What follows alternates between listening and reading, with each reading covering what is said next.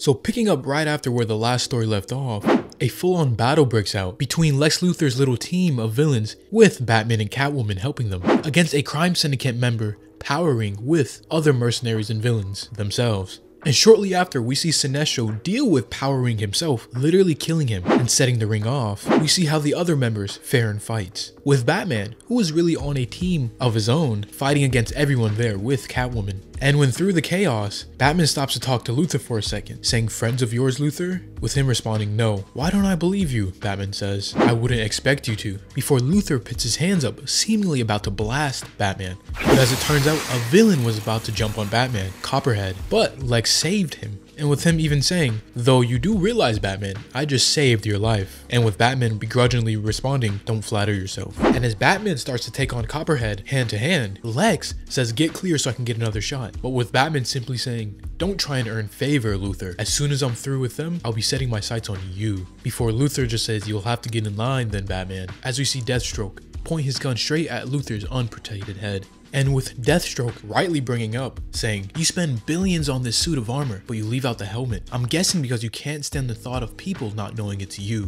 Which I know in some iterations, Luthor has force fields around his suit of armor, but in some iterations, it's literally just a suit without a helmet, which you would think for a billionaire genius with normal enemies, and as a supervillain, he would be more protective. But anyways, Luthor himself then brings up a good point, saying, "If you kill me, Deathstroke, then nothing stops the Syndicate." And since Deathstroke is a mercenary or an assassin, he really has loyalty to no one but the money. So if one time Luthor himself could hire Deathstroke, boom, he's loyal to Luthor. But if someone can outbid him or pay him more, he would snap and turn on Luthor in a heartbeat. But then Lex continues, saying, "What do you think is going to happen if these super doppelgangers actually take over our world, Slade? There will be no need for mercenaries on a planet full of them.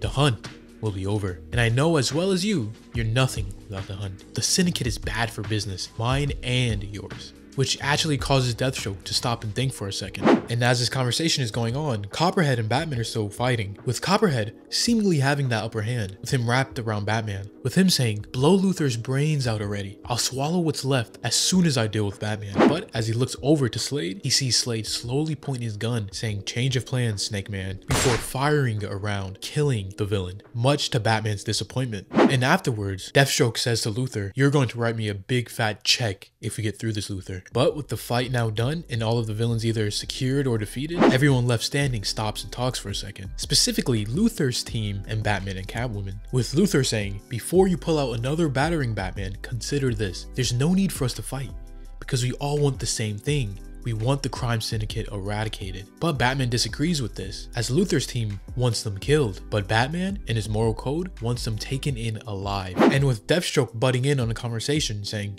"You think we're playing by your rules, Batman? This isn't your game anymore, it's ours, and we don't take prisoners." But just then, Sinestro comes back in from previously killing Power Ring, saying, "The Green Lantern Pretender is dead, and next time you attempt to activate one of my rings, please don't resist it. It leaves the ring and yourself vulnerable." He then goes on to further explain, "If you allow yourself to fully embrace fear, you could have the power you desperately crave. Ironically, the same power you're afraid of having. What a wonderful Yellow Lantern you'd make." Before he is cut short by Luthor, saying how they can use Sinestro's help, saying Earth is under attack by a parallel universe. But Sinestro, being not only not human, but having no interest on Earth, there is nothing in it for him. And with Lex being the masterful manipulator he is, imagine what a lesson it would be once Green Lantern learns you did what he couldn't. "Help me lead us to victory, Sinestro," which brings him on board. But Batman then speaks up, as he obviously doesn't like these murderers and villains forming this team together, saying, "No, this is a search and rescue mission first, to find Richard Grayson, and only once Nightwing is safe, we will take down the Syndicate. But all of you are going to work within the perimeters I set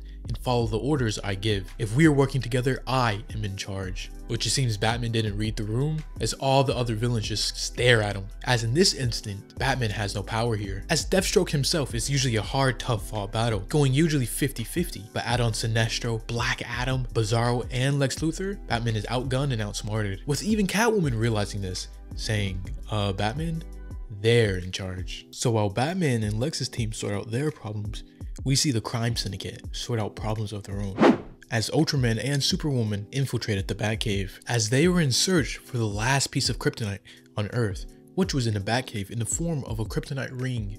And unfortunately for Ultraman, Batman took it. And how Owlman is there on his own accord, wanting more information of the Waynes of this universe, he informs them that Batman has it. To their surprise, as they thought Batman should be dead, which Owlman simply says Waynes do tend to survive. But just then they're interrupted by Grid, who informs them that Power Ring is dead. And while the exact reason is unimportant, the main concern is the ring. As it went off searching for a new host, it releases pulses of energy, ones that could even be sensed from across the multiverse.